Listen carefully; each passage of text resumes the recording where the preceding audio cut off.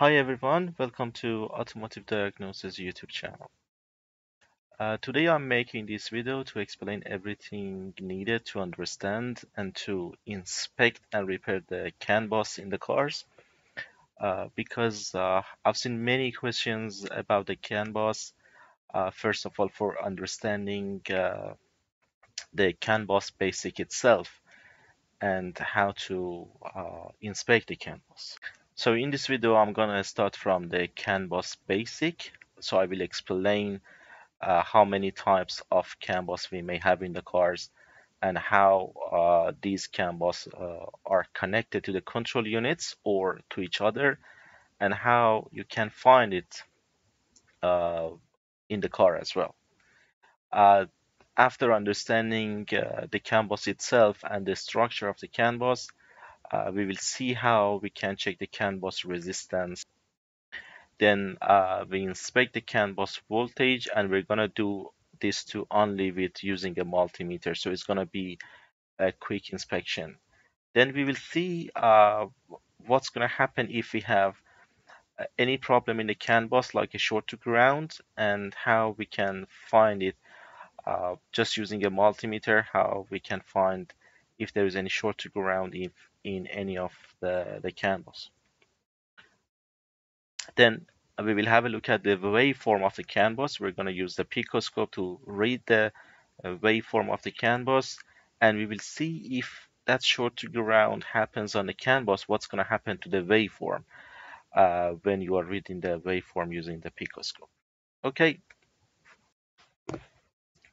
so first of all, before starting to talk about the basic of the CAN bus, it's really important to know why do we need to have a CAN bus. First of all, if you compare these two cars, one from 2002 and the other one on the right is 2023. They are both same cars. They are Toyota Camry. But comparing these two, what's gonna tell you? Obviously, comparing these two, the first thing which is gonna come to our mind is how many new technologies we are using right now on the new model. So obviously, the new model doesn't have only the external features. It's going to have so many electronic control units, so many new systems and new technologies, and obviously so many wiring and so many connectors. If we just use the conventional way to connect all these control units together, what's going to happen to all those wirings? This is the standard configuration if we just use the normal hard wire for sending any signals between the units. All right, so what's going to happen? We will have too much wiring, we will have so many connectors, and believe it or not, many problems on the electronic systems come from actually from the connectors and from the wiring.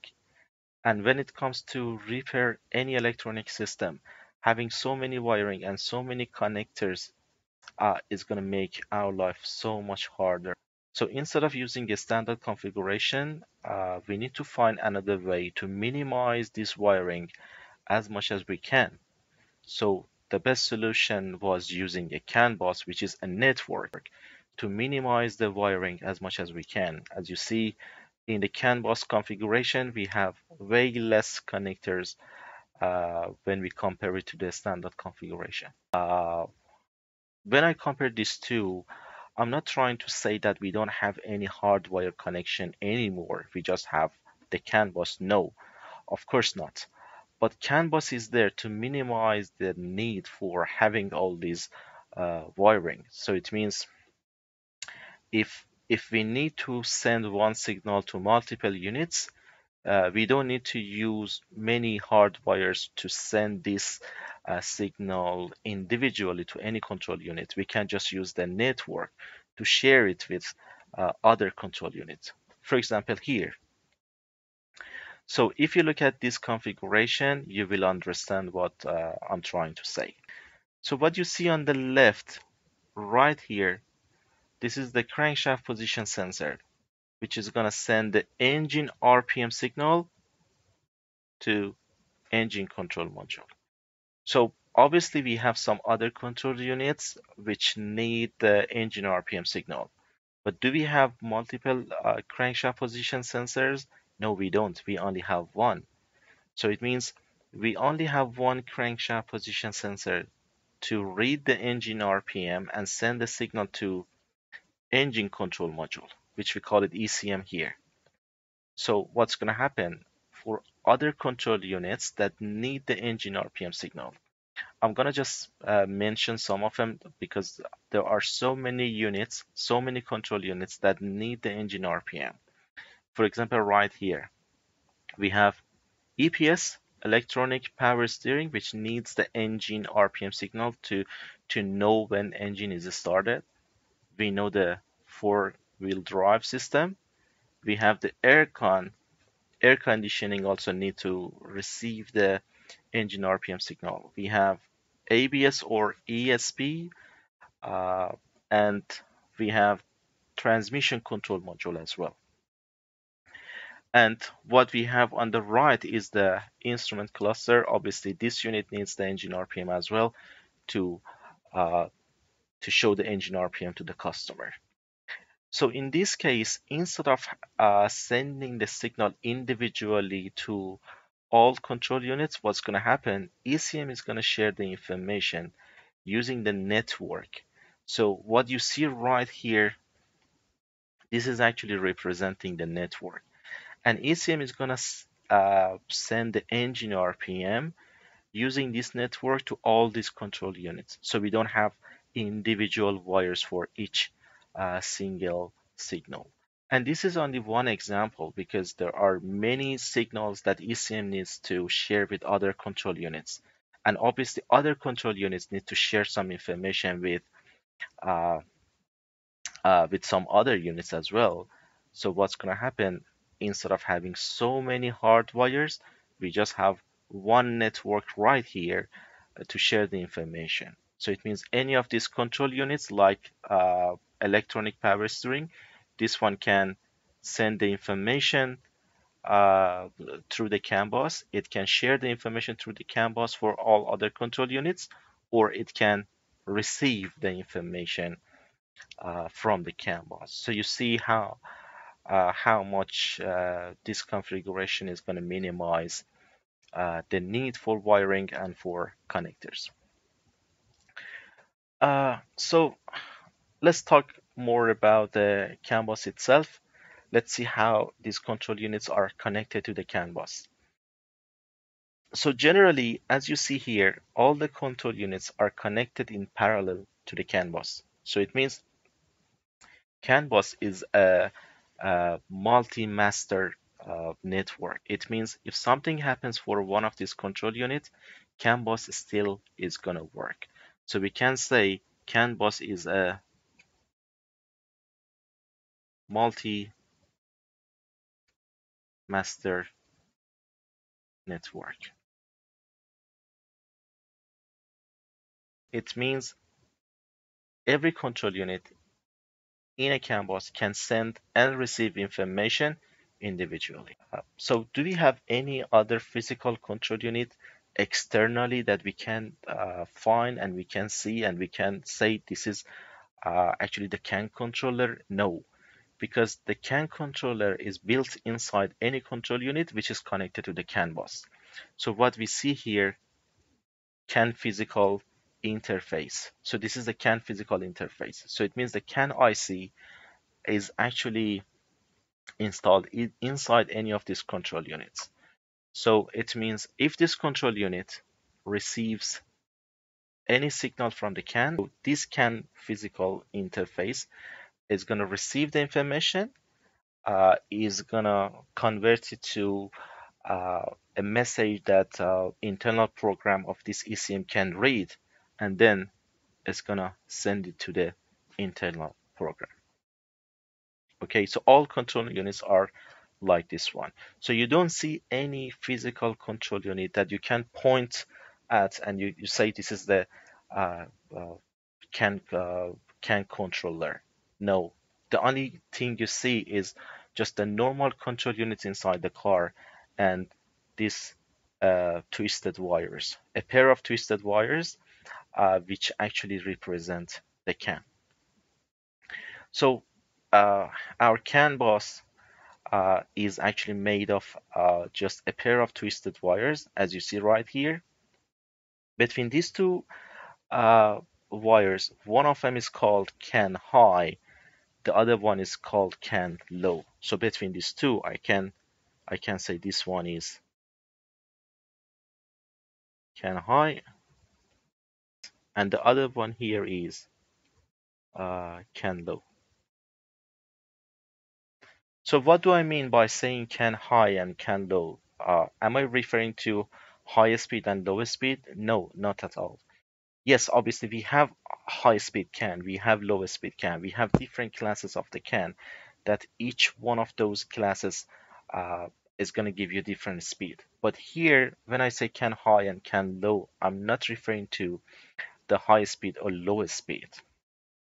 But between these two twisted wires, they have different voltages. So when I say CAN high and CAN low, I'm actually representing to each of these two wires because one of them is going to give you higher voltage, the other one is going to give you lower voltage. So when CAN bus is functioning, the voltage on CAN high is going to change from 2.5 volt to 3.5 volt. So this is the voltage on CAN high. But what about on the CAN low? On the CAN low, voltage is going to drop from 2.5 to 1.5. So this is actually the amount of voltage that we can receive and we can measure on the CAN bus. We will see how we can inspect and how we can measure the voltage using a multimeter and using a picoscope. So it's really important to know that what we are talking right now about the CAN bus, it's actually the high speed CAN,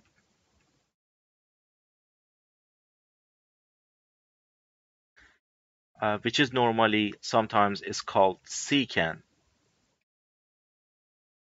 Okay, so this high speed CAN has all these features because this voltage that I told you, it's only for the CCAN. When we are talking about the different type of CAN, like body CAN, this voltage is going to be different.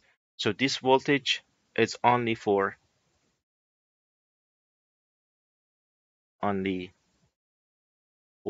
CCAN. Okay. So what is specific about this CCAN is actually the speed. So normally, uh, this class of the CAN is going to give you this speed between 125 kilobit per second to 1 megabit per second.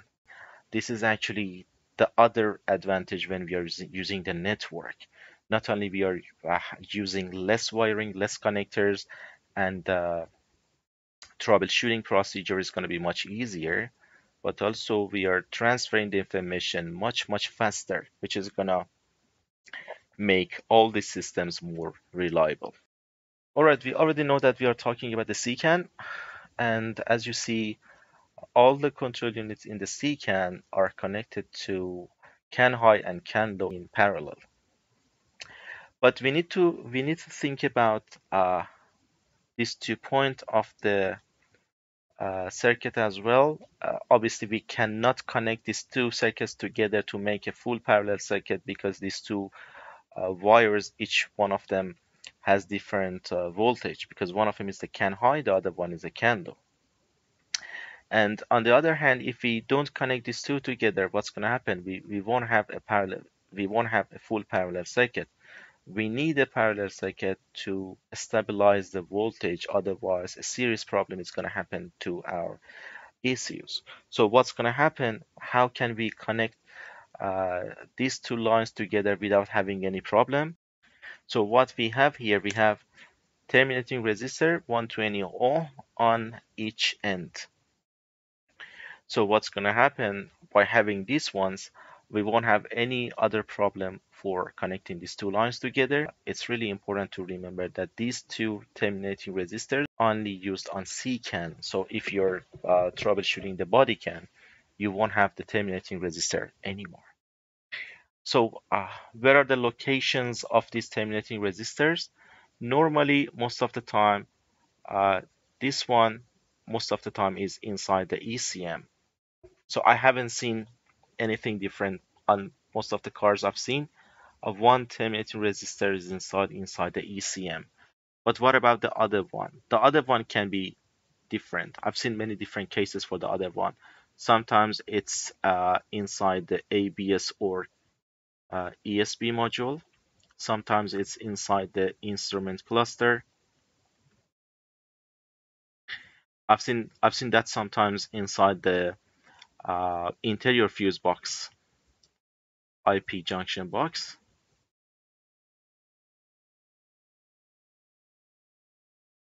And sometimes it's an external resistor. So for finding this one, you need to have a look at the wind diagram to see where is the location of the terminating resistor. But I'm gonna explain how you can measure the total resistance for the CAN bus. So as far as we know, we have two terminating resistors, each one 120 ohm, and we know that this circuit is full parallel circuit. So later on, I'm going to explain how to inspect and how to measure CAN bus resistance. But it's really important to know what's going to be the total resistance when you are measuring. So this one is actually a parallel circuit. So for checking the total resistance in a parallel circuit, we need to just use this formula. 1 by R total is going to be equal to 1 by R1, 1 by R2. Okay, so here we have R1 and R2. These two are referring to the terminating resistor. So we can say 1 by 120 plus 1 by 120, right? So it's going to be like this. 1 by R total is going to be 2 by 120, which is going to be 1 by 60. Okay, so the total calculation is going to be, our total is going to be something close to 60. So this is what we are after. Okay, so when we are checking the CAN bus resistance, we are actually going to measure something close to 60 ohms, and I'm gonna show you guys how to find the inspection point and how to measure. So I already told you that we have the CAN or Powertrain CAN. So some control units like the engine control module, transmission control module, four-wheel drive, electronic power steering, aircon, ABS, ESP, and instrument clusters. All these units are connected to the CAN. We may have some other control units because right here I'm not referring to all the control units because each different car may have more or less control units. But on the other hand, we have uh, some other classes of the CAN as well, like the body CAN. So body CAN normally is used for communication between some control units inside the car, and normally is going to give you less speed. Between these control units, you may see some of them which are connected to uh, uh, two different type of CANs. For example, instrument cluster. So this cluster is connected to CAN and body CAN at the same time. Or this one, smart key control module, in this case is connected to uh, Powertrain CAN and body CAN. But between these ones, sometimes we have some information that must be sent from one unit in the CAN to another unit in the body CAN. For example, the reference for vehicle speed signal is ABS and ESP control unit, but some other control unit like the BC and body control module might need this information as well. For example, to lock or unlock the doors automatically. So what's going to happen? BCM is connected to the body CAN, but ESP is actually on the C CAN. So these two don't have any direct connection. So how can these two control units share the information? That's exactly the time that we have the gateway. So gateway is actually one control unit which is connected to two different type of CAN to share the information between them. So it means when vehicle speed signal is needed on BCM, ESP is going to send the information of the vehicle speed through the CAN to instrument cluster. So cluster is going to receive the information in a CAN, then it's going to confirm it to another format for beacon and it's going to send it in the beacon. So cluster is going to work as a gateway to receive the information from one unit in a CAN and convert the signal to a beacon to send the information to that control unit. So as you see, as I said earlier, smart key control module is connected to CAN and beacon as well at the same time, but this one is not, this control unit is not playing a gateway role. Gateway in this case is on the instrument cluster, even if a smart key control module is connected to two CAN at the same time, that one is not going to play a gateway role. The other important item is actually this one, which is your scan tool. Your scan tool is going to get connected to the CAN as well from DLC connector. So you have the DLC or OVD2 connector, which is connected directly to the CAN to diagnose all the control units connected to the CAN. So this is really important. But your scan tool to diagnose other control units which are not connected to the CAN is going to use another diagnosis communication line, which is normally sometimes a K line. So that's different. For example, in this case, your scan tool is not going to diagnose the BCM using a CAN. So this is really important fact to know. Okay, let's have a look at this wind diagram for one car that has three different type of CAN. So we will see what control units are connected to each one, and we will see the gateway for each one as well. For example, this one is actually CAN at the top left. So some control units like electronic power steering, we have the RS or airbag, we have the steering angle sensor right here, we have the smart parking assist, tire pressure monitoring system, electric parking brake module or EPB, lane keeping assist system right here. We have engine control module right there. In this case, vacuum pump is connected to the CAN bus as well, and blind spot detection system as well. So these are the units which are connected only to the CAN, and a couple of other units right down here, like the TCM transmission control module. ABS is right here as well, or ESP. If your car has ESP, obviously ESP is connected to the CAN. So we have some other control units in between, like the navigation system, AC panel, instrument cluster, and a smart key control module.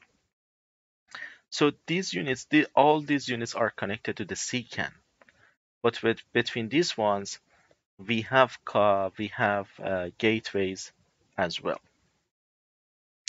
If you look down to the right or to the left, we have B CAN in here for body CAN and M CAN right on the left for multimedia CAN.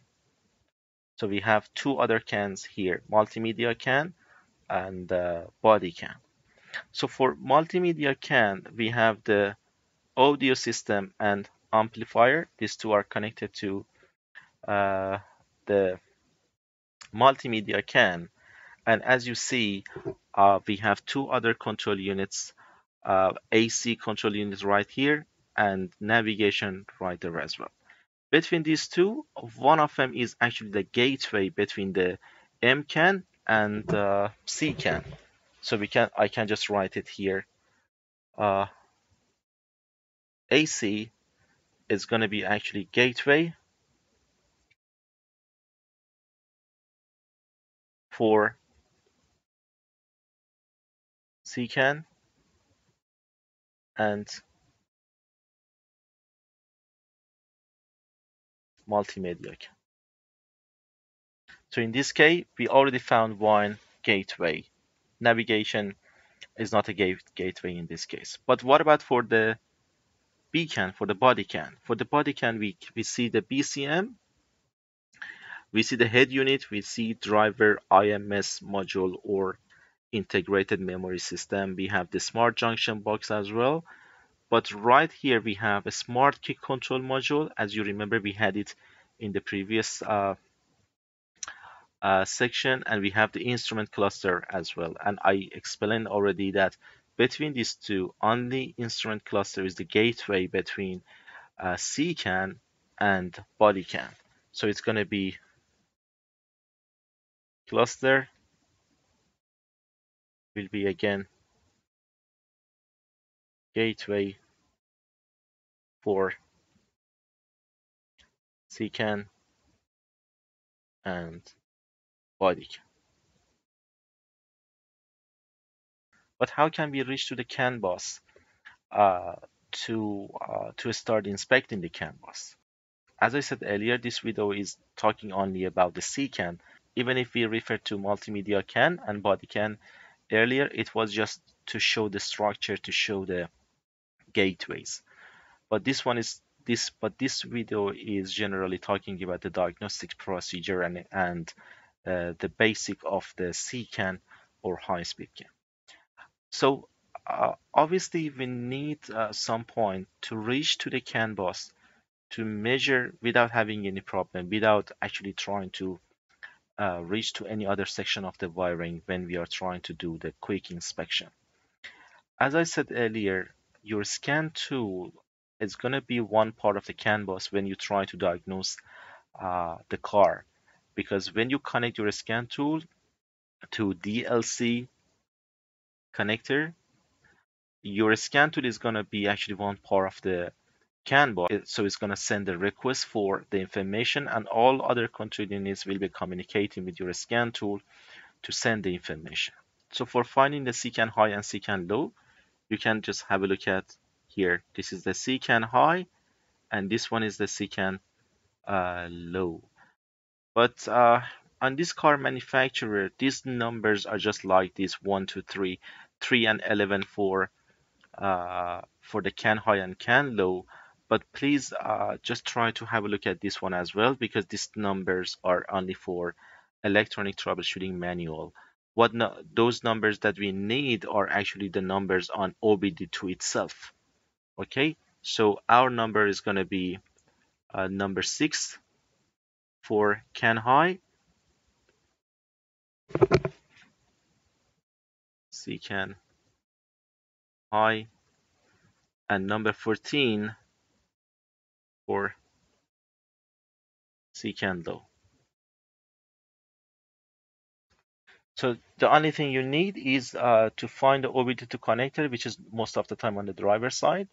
Find these two pin numbers 6 and 14, and we know that the pin number 6 is going to be for the CAN high, and pin number 14 is going to be for the CAN low, and the rest is going to be what I will explain to you guys on the car to inspect the CAN bus resistance, to inspect the CAN bus voltage, and to read the waveform. So the first step for checking the CAN bus is to check the total resistance. So as I said earlier, you can reach to the CAN bus from the OBD2 connector, just as I did. Find pin number 6 and 14 and check the total resistance when ignition switch is off. So the total values should be something around 60 ohms. So we have 62, which is acceptable. But you need to make sure ignition switch is off. But what happens if one of the CAN bus resistance it's not working. So what I do, I remove the ECU engine ECM connector just to disconnect the CAN bus resistance inside the ECM, and I'm going to check the resistance again. And what I read here, as you see, is going to be something around 120 ohms. So this value shows one of your CAN bus terminating resistor is not working. Next step is going to be to check the voltage on the CAN bus. So what I do, I'm going to select the voltage on my multimeter, and I go one by one. This time ignition switch must be on. I go one by one. I check the voltage on CAN bus high. As you see, I have 2.6 volts, and just make sure the black cable is connected to the good ground. And on CAN bus low, I'm going to have something around 2.4, 2.3 volt. I can also check the short to ground for CAN bus high and low. Continue function is going to help me for this. Ignition switch must be off. I can put my red cable on CAN bus high and CAN bus low individually one by one, and the other cable must be on ground. I shouldn't have any continuity during this test. Next step is going to be reading the waveform using the picoscope. So what I'm going to do, I'm going to put the red probe on the CAN bus high, and the black one should be connected to the ground. And just to make sure that CAN bus is working, I'm going to start the car to make sure all the units connected to the CAN bus are sending and receiving the information. So I'm going to have a good waveform. So this is the waveform for the CAN bus high. So as you see, the waveform is changing from 2.5 to 3.5 volts. And if I change the red probe to the CAN bus low, I'm going to have the voltage dropping from 2.5 to 1.5 voltage.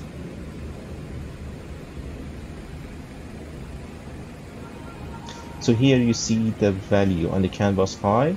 I'm going to have the voltage changing between 2.5 to 3.5 volt. This is what I get from the waveform. On the CAN bus low, my voltage is going to drop from 2.5 to 1.5. But what happens if I do have any short to ground on one of those CAN bus wires, like the CAN bus high or CAN bus low? So of course, I won't have any communication, but what's going to happen to the waveform? So this is the CAN bus high waveform when everything is normal. But as soon as I make the short to ground, you see the voltage is going to disappear. And what I'm going to have is just a really, really bad waveform around 0 volt. So this one shows that the CAN bus is down and is not working anymore. Thank you very much for watching. If you like the video, please don't forget to like and share the video with your friend. Thanks a lot.